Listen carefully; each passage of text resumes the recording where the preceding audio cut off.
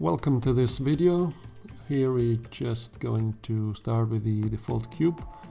Then we go to the modifiers, then generate, and here we're just going to add the subdivision surface modifier. And we are going to increase the levels to the 5 of both of them, the viewport as well as the render. Now we just create quickly a plane, scale it up by 20 units. Come back to our cube, place it into position, and we change to render view. Then we apply the modifier. We go again to add another modifier, this time deform, then displace. Here we click on new, like this. Then on the right, this icon here to show the texture. And here we go, just going to choose Voronoi. And here, for the distance, we're going to change to Minkowski. The intensity we're going to increase to 2.2, and we reduce the size to about 0.15, like this, and we bring the strength down to 0.3.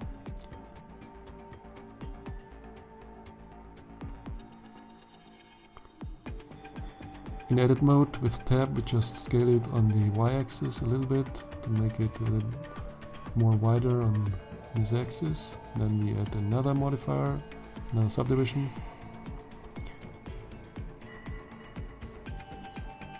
And apply it.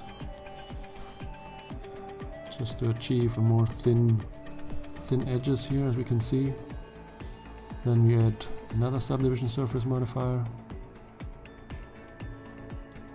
just to smoothen it out a little bit, and then right click, shade smooth. Here we're going to split the screen, then we click on this icon on the left and go to shade editor, and here we're going to start with our material.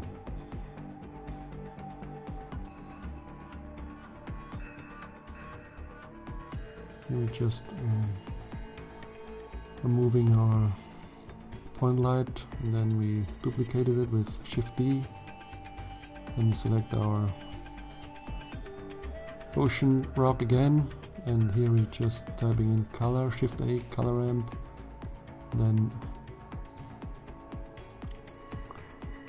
we just change the color to about something not too dark gray, and here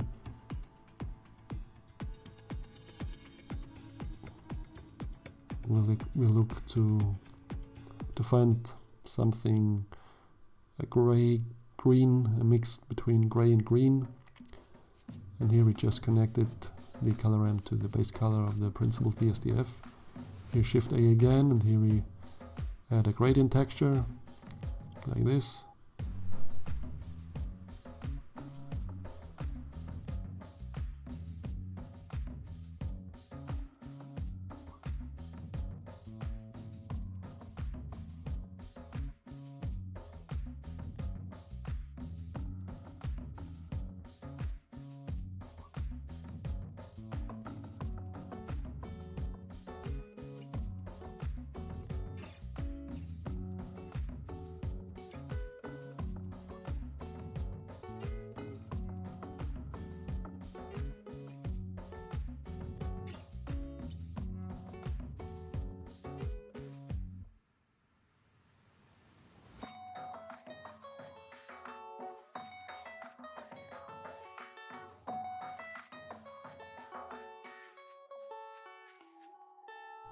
So next we're going to add another node, Shift A, and we click on search, then we type in bump. Then we just click the color ramp from before, Shift D, then we reset the colors here.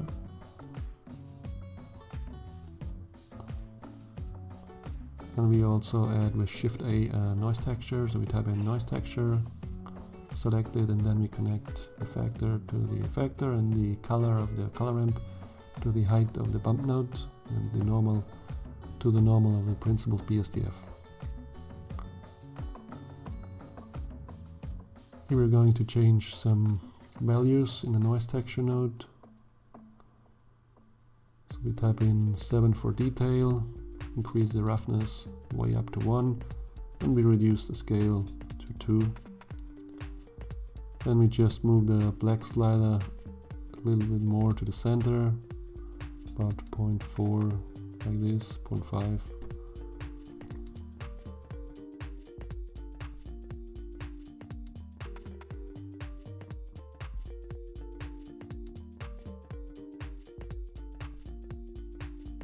So next we want to add some glossiness, some wet looking material here on the rock. So what we need is, of course, connect something to the roughness.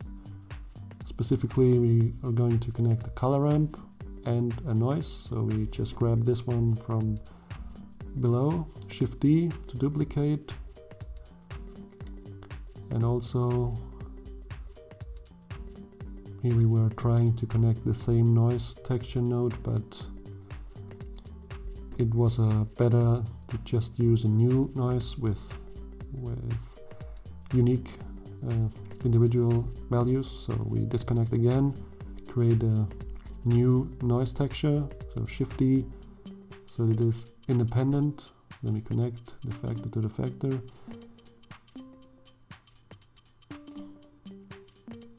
And here we just can connect the color of the colorant to the roughness of the principled BSDF.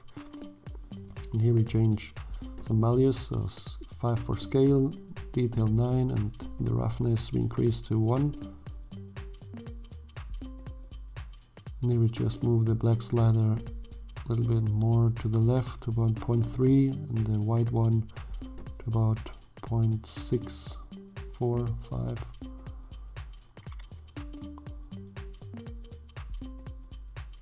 I think we still need to adjust the black slider more to the right, like this, yes. About 0.4, something like that.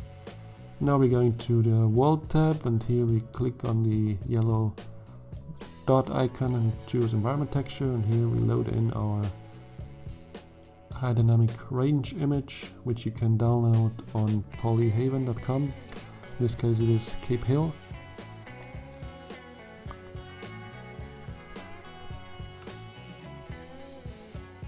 Now we just go on the render tab, and here on the film we check the transparent box, as well as ambient occlusion, bloom and screen space reflections above.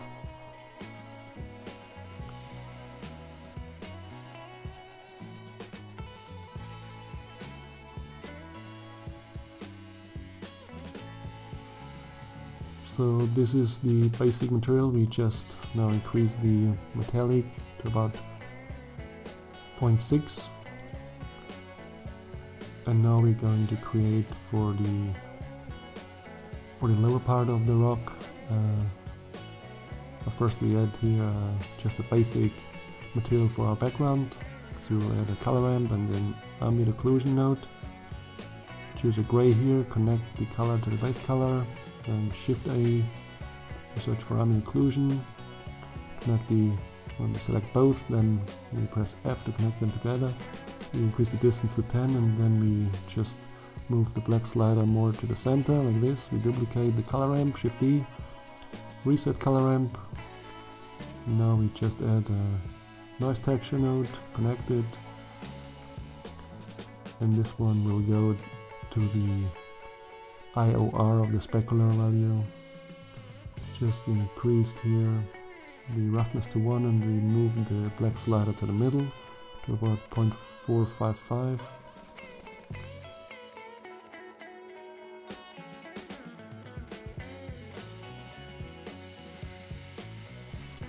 So next we're going to create the green material.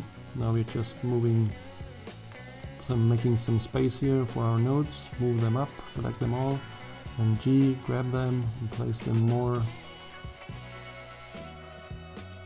just a little bit more up. And here we're just going to copy, duplicate these 4 nodes here.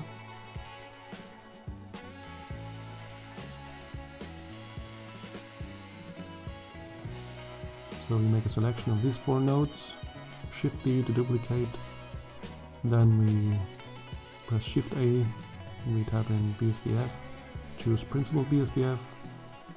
We could have duplicated the Principal BSDF, but we want to start from default values.